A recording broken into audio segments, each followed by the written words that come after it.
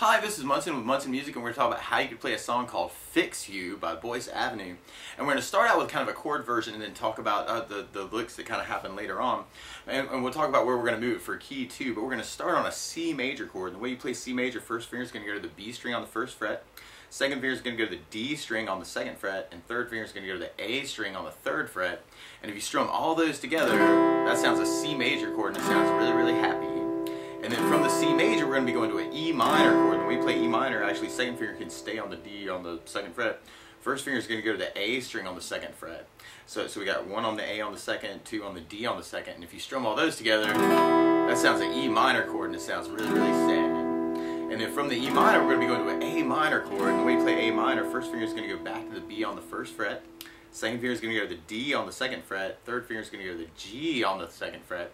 And if you strum all those together, that sounds an A minor chord, and it sounds really, really sad. And then from the A minor, we're going to go to a G major chord. And when we play G major, first finger is going to go to the A on the second fret, second finger is going to go to the low E on the third fret, and third finger is going to go to high E on the third fret. And if you strummed all those together, that sounds a G major chord, and it sounds really, really happy. And actually, our intro and our verse is actually going to kind of revolve around those four chords.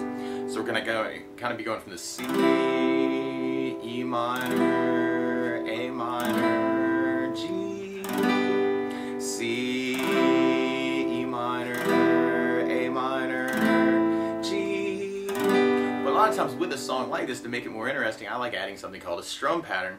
And one of my favorite strum patterns for a 4/4 like this is down, down, up, up, down, up. So if you just took the C and tried that, you'd have down, down, up, down, up, down, down, up, down, up, down, down, up, down, up, down, down, up, down, up. We'll talk about another strum pattern later on. But if we tried that through our verse progression, the weird thing is we'd be halving on each of the chords. So one way to do that would be doing just the down, down, up on each one. You'd have C, down, up, E minor, down, up, A minor, down, down, G, down, down, C, down, down, E minor, down, down, up, A minor, down, down, G, down, down, up. But another way to do it would be kind of halving that strum pattern between the chords. So you can take the C and do the down, down, up, and then go to E minor for up, down, up, A minor, down, down, up, G, up, down, C, down, down, up, E minor, up, down, up, A minor, down, down, up, G, up, down, up. Now what it sounds like in the recording though is that they're actually doing some arpeggio licks, and what an arpeggio is where you're breaking up that chord. So for instance, while you're holding down the C chord, if you play the A string and then the G string and then the B string and go back to the G string, that's what it sounds like they're kind of doing in the recording. And you may want to try that with just the pick or with the pick with the fingers. That's called hybrid picking if you did like pick and then fingers for that lick. Which actually sometimes that can feel a little bit better. Or if you wanted to do it just finger style, you could do it that way too. And then on the E minor, we're going to be doing the low E bass and then the G string and the B string and the G string for our arpeggio. So we got low E, G, B, G. And then when we go to the A minor chord, we're actually just going to hold down just the first finger on the B string and then do the A and the open G and then the first fret on the B string and then back to the G. So we got A, G, B, G, A, G, B, G. And then when we go to the G chord, then we're going to be doing low E string on the third fret and then doing the G, B, G.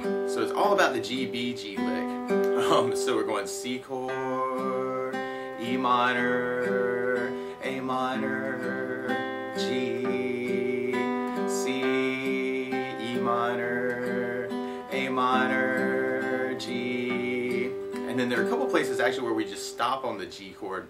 And at that point you're playing the low E on the third with the open B at the same time. So then you'd have C, E minor, A minor, G. So from there we're going to be going into the chorus. And on our chorus we go to an F major chord. And we play F major. And we'll talk about an easy way in a moment because we're kind of going easy to play with this video. But if you put your first finger across the entire first fret, second finger is going to go to the G string on the second fret, third finger on the A string on the third fret, and the pinky on the D string on the third fret. If you strum all those together, that sounds an F major chord. But if you want to kind of avoid the bar chord, or if you're just kind of starting out and that's kind of difficult, you could do a good substitute for that called F major 7. And when we play F major 7, first finger is going to go on the B on the first fret, second finger on the G on the second fret, and third finger on the D on the third fret. And if you strum just the D, G, B, and E, kind of the skinny 4 strings, that sounds an F major 7. It sounds really, really happy. And then from the F major, we're going to be going down to the G major, and then we kind of go back to F major, G major. So we're kind of revolving between those chords for our chorus. And on this part, actually, you could do that whole strum pattern where you go F, down, up, down, G, down, down, up, down, up, F, down, down, up, down, G, down, down, up, down, up, F, down, down, up, down, G, down, down, up, down, up. Now, then a couple of the, in the recorded version, though, it almost sounds like on a couple of those, like on the middle two, you just do kind of a long down on the F, and then do the G twice. G, F with a down, G with a down, G with a down. So there's a couple ways you could actually kind of do that part. And there's actually a really cool lead part that comes in on that where you go 2nd fret on the G string, 1st fret on the B string, and then 3rd fret on the high E string. It's kind of a ringing thing. So you're going A, C, G, or kind of holding down that shape. And going 2nd fret on the G, 1st fret on the B, 3rd fret on the high E. Our bridge part, we start out doing just some down chords where we have C, F, C, G, A minor, F, C, G. But then later on it kind of picks it up, and if we were going to do our strum pattern with it, we could try that whole strum pattern on each of those. So we have C, down, up, down, up, F, down, down, up, down, C, down, down, up, down, G, down, down, up, down, A minor, down, down, up, down, F, down, down, up, down, C, down, down, up, down, G, down, down, up, down, and that starts out. And there's a really cool solo part on that part too, where you would start at 1st fret on the B string, and we do a whole bunch of those, and then we kind of slide all the way to 8th fret on the B string for 3 of those. So we got 1, 1, 1, 1, 1, 1, 1, 1, 1, 1, 1, 8, 8, 8, 8. Whole lead guitar parts where all of a sudden the C chord kind of gets 1st fret on the B string and 3rd fret on the high E, and we kind of play that 8 times. 1, 2, 3, 4, 5, 6, 7, 8. And then we go to 1st fret on the B, 1st fret on the high E, which kind of implies the F chord. And then from there, after we do that 8 times, we go to 1st fret on the B, open E, and that kind of implies the C chord. And then on the G chord, we kind of have an open B and then 3rd fret on the high E.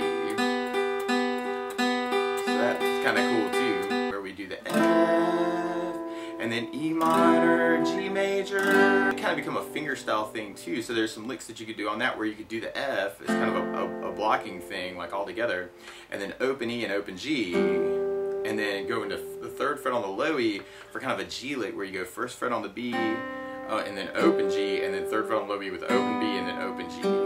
And then, but one weird thing to play along with the key, instead of starting on a C major chord, and Boyce Avenue is starting on an E flat major chord. So what you want to do to play along with the recording is take a capo, and if you put the capo on 3rd fret, then now your C chord is really an E flat major chord, your E minor is really a G minor chord, your A minor is really a C minor chord, and your G major is really a B flat major chord. And when we get to it, the F major is really an A flat major chord. But just to try that from the beginning, you'd have the C with the down, down, up on each one, or we talked about kind of working down as the strum with the down, down, up on everything. So you got C down, down, up, E minor, down, down, up, A minor, down, down, up, G, down, down, up. Or you could try splitting the strum pattern where we have the C, down, up, E minor, up, down, up, A minor, down, down, up, G, up, down, up, C, down, down, up, E minor, up, down, A minor, down, down, up, G, up, down, up. Or you could try those arpeggio licks where we're doing the C chord, E minor chord, A minor, G major, C major, E minor, A minor, G chord. So you can kind of add in either one of those. And then when we get to our chorus part, then we got the F with the down, down, up, down, G, down, down, up, down for the F, 2, 3, 4, G for 2, G for 2.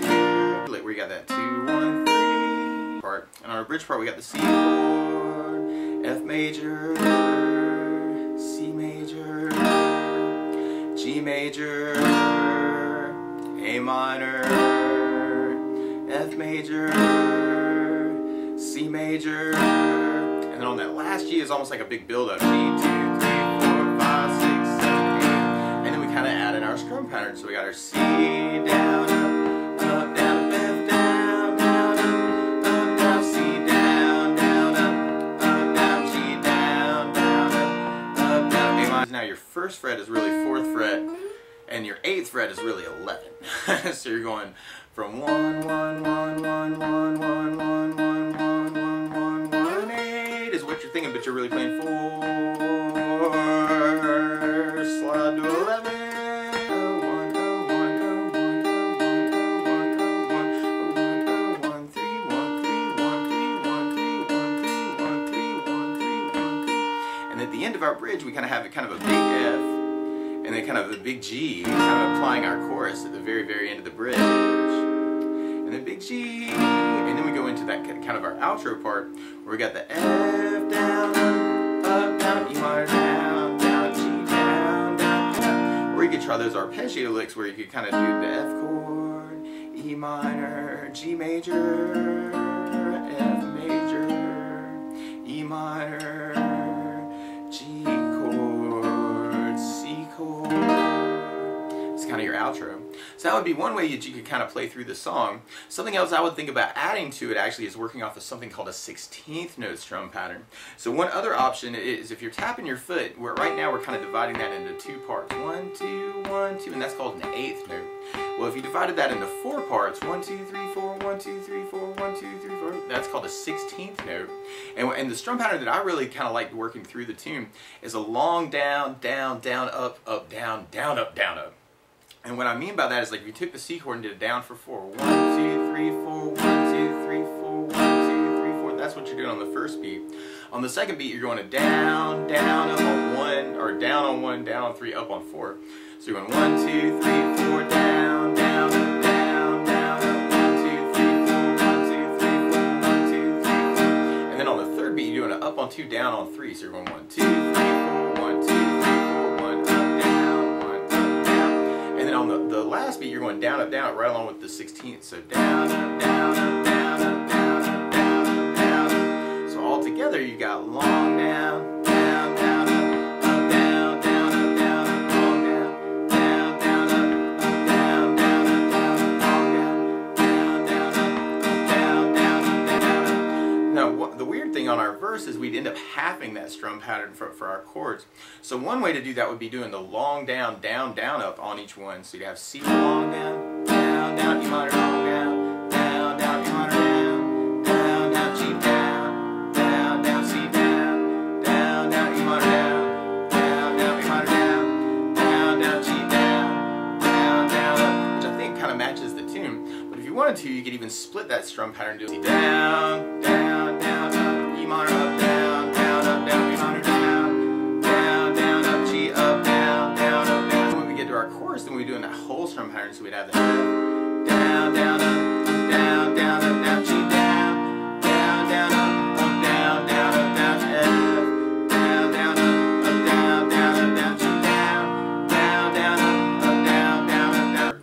So we tried that through our bridge, and then or for our outro, we have C down, down, up, down, down, up, down, down, down, down, down, up, down, down, up, down, C down, down, down, up, down, down, up, down, G down, down, down, up, down, down, up, down. Yeah, and it really does kind of sound more like they're just doing downs on each one, but if we tried that through our outro, we'd have the F, down, down, up, down, down, up, down, long down, E minor down, down, G down, down, down. If you wanted to try and split the strum pattern, you'd have F, down, down, up, down, down, up, down, E minor down, down, down, up, G up, down, down, up, down, F down, down, down, up, down, down, up, down, E minor down, down, down, up, G up, down, down, up, down.